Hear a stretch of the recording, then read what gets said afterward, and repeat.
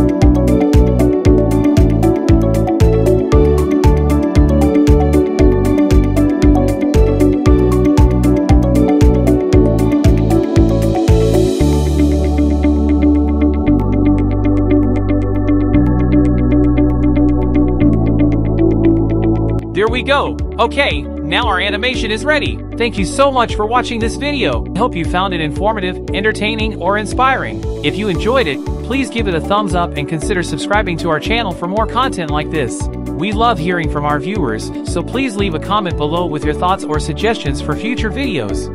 And don't forget to share this video with your friends and family if you think they would enjoy it too.